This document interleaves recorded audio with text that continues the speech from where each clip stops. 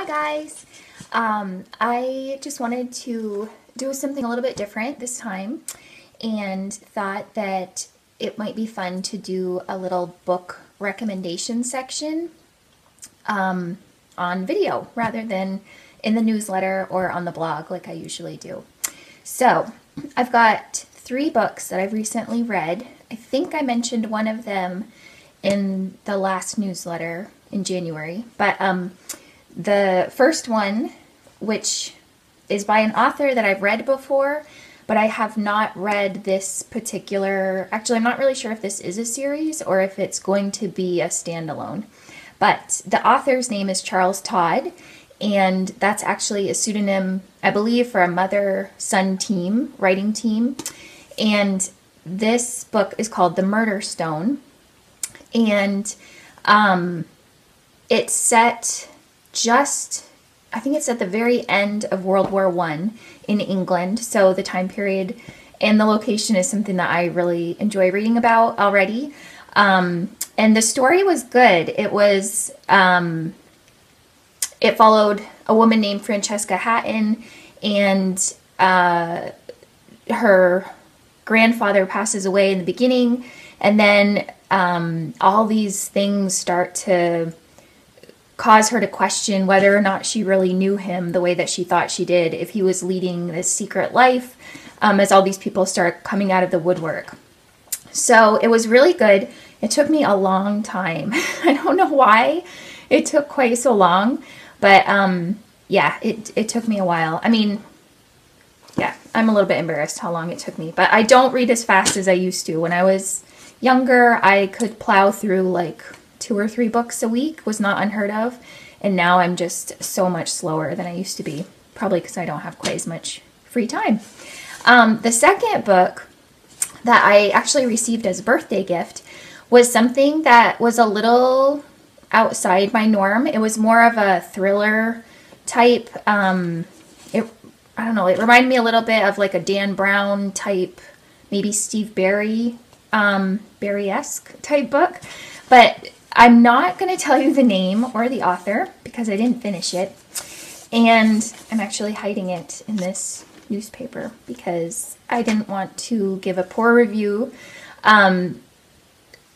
It's not that it was a bad book. The writing was very, very good. I thought the writer really had a strong style, and it was very engaging. The first I'd say the first quarter really drew me in. I felt really excited and like couldn't wait to have my reading time again. But then it just, for me, it totally blew up. Like I couldn't keep track of anything. It got so confusing. There was all these underground groups, and I had a hard time keeping track of who was who. And then in addition to that, there were all these sects that were going back like, I think it was like 300 years. And so naming the people from different sects, and I couldn't figure out which one was the good group and which one came from the bad group. And so anyway, it just got really confusing, and I normally will not go to like the 3/4 point of a book and not finish it, but I did with this one because I kept thinking, like around the halfway mark, I was thinking, well, probably I'm just you know, this part's going to pass and then it's going to slow down and she'll explain a little bit more. But instead, it felt like it got worse and worse, and it got more and more confusing the further on I went. So, and also, I don't know why, but I just was not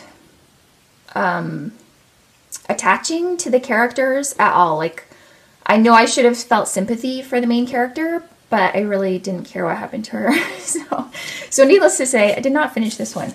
However, after that bit of a letdown, I really wanted to pick something good. So I was tempted to go back to an author that I've read before, because that's generally a good way, right, to make sure that you pick a book that you're going to like if you stick with an author that you've read. However, I also received this book for my birthday, and I'm realizing that my titles are all backwards on here. Well, that's okay. I'm going to tell you what it is. So this is called Mr. Motley Gets His Man, and it's by Seltz. And this is a book that takes place in the 20s, like the Roaring 20s, and is also set in England. And it's very, very, very good. I'm really, really enjoying this. This is a time period that I don't read a lot. I don't know why. I like the 20s. I love the clothes especially, but I haven't read a lot from that time period other than Great Gatsby and those kind of things. But yeah, I was so pleasantly surprised and by how much I really liked this book. And it's really humorous. The author does a fantastic job. She's got some great one-liners, but more than one-liners, she's got, I don't know how to explain it, but the whole book so far has really read like a screenplay, which makes sense because I believe she used to be an actor and or screenplay writer. So that definitely comes across in the book. And it's like a perfect pace. It's quick, but it's not so fast that I feel like I'm running to try to catch up mentally. And it's just really, really engaging, really well written, I'd say the dialogue is the best that I've read in a long, long time. The dialogue is so natural and it's just very good. I don't know what else I can say about it except that you should read it too. So I will I'll try to put in the notes section a link to her website and also the Charles Todd website if I think of it. But if not, check my blog, which is www.jpchoquette.net. And Choquette is spelled Choquette.